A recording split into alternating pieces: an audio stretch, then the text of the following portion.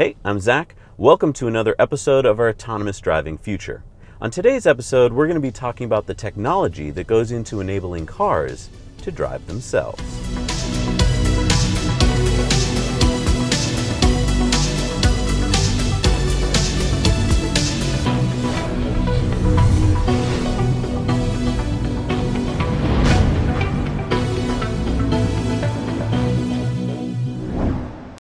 The first time I heard about cars driving all by themselves was in 2004 when I saw a news story about the DARPA Grand Challenge. DARPA stands for Defense Advanced Research Projects Agency. Think Department of Defense. In 2004, DARPA put up $1 million prize for the first team that could drive a robotic car all by itself with no human help on a 150-mile route through the Mojave Desert. No team finished the race that year. The Carnegie Mellon University Red Team traveled the farthest, going only 7.3 miles. Yet just 1 year later, at the 2005 Grand Challenge, 5 vehicles made it to the finish line. Fast forward to 2016, and my Tesla Model X, with just its first version of autopilot hardware and software, can drive in most highway conditions, including traffic, all by itself. The car uses a stereoscopic camera right here, along with forward-facing radar in the front, as well as ultrasonic sensors around the car and GPS to work together with the onboard computer to handle the steering wheel, brakes, and accelerator. We've driven from the East Coast to the West Coast and back over 8,000 miles, 25 states, and 2 provinces of Canada using autopilot for more than 99% of those miles. Before we go any further, let's explain the 5 different levels of autonomy a car can have. Level 1 is when a car has a single piece of self-driving technology. For instance, when I engage traffic-aware cruise control, the car is controlling the speed, so the braking and the accelerator, and I'm still steering the car. Level 2 is when a car has at least 2 autonomous functions. So when I engage autopilot, now the car is controlling the speed and the steering, and my only job is to keep an eye on things. Level 3 is a bit of a weird area. It is similar to Level 2 in that the car is in control, but only under certain traffic and environmental conditions. So it requires less attention by the driver under certain conditions, but many car manufacturers will skip this level because of the gray areas. Level 4 is where the vehicle is able to drive itself in all but extreme weather or very unusual road layouts. The Level 4 system is switched on and off by the driver, but once it's engaged, the driver doesn't have to pay attention at all. Level 5 is where the driver turns on the car and tells the car where to go. Steering wheel and pedals are not required, as there is no human driver whatsoever.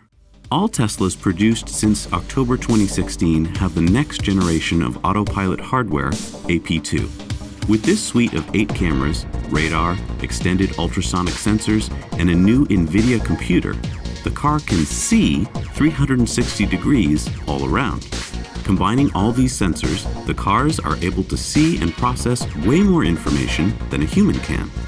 For instance, when changing lanes to the left, let's say, the car can see what's going on the left even before changing lanes, and unlike a human who has to take his eyes off the road and look at all the mirrors, the computer is doing that all simultaneously.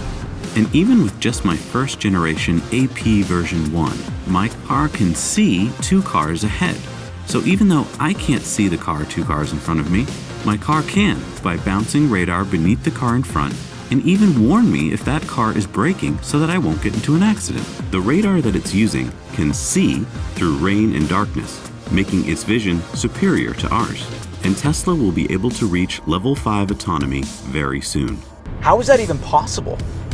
The autopilot computer that Tesla is using was designed by NVIDIA, a company primarily known for designing graphics cards for game computers. But the same kind of thinking that goes into a graphic computer works very well for self-driving cars. They are very powerful, very fast, and very small.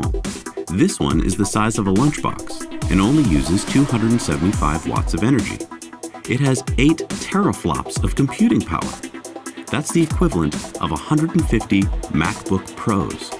That's 24 trillion deep learning operations per second. But does the computer know about every road and situation? The answer is no. The computer is going to have to learn. but it's going to learn very fast. Using what's called fleet learning, each car will share what it learns every day with the rest of the fleet of Teslas. And so every day, every car in the fleet gets that much smarter. In 2012, when Elon announced the Tesla Summon mode, I thought, that's pretty cool.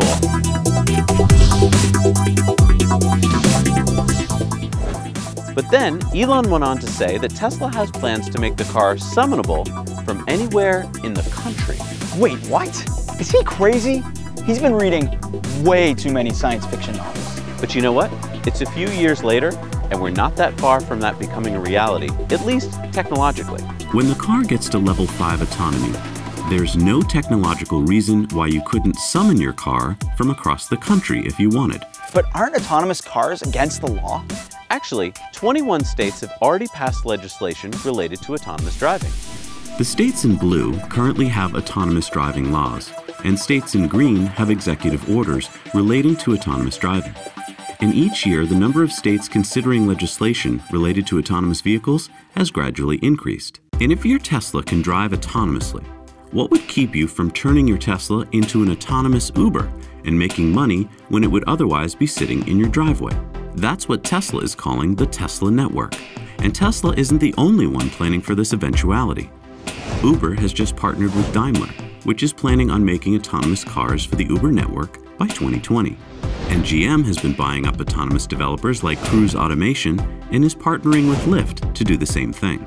You thought it was pretty cool when you could order an Uber using your smartphone, right? Just wait till you can order an autonomous driving car from your smartphone. And just think of the other apps that will be written. How about one that will allow you and your friends to arrive at the same place at the same time when coming from different places?